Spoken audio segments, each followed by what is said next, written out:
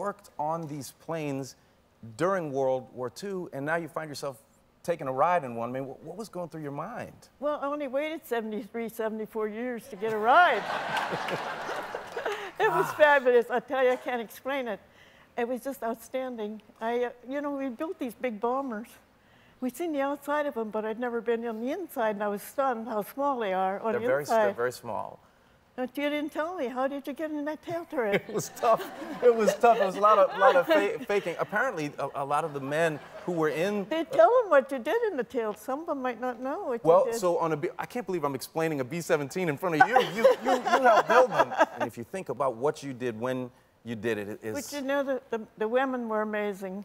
Oh, boy. Up until 1941, it was a man's world. They didn't know how capable American women were. And we did it.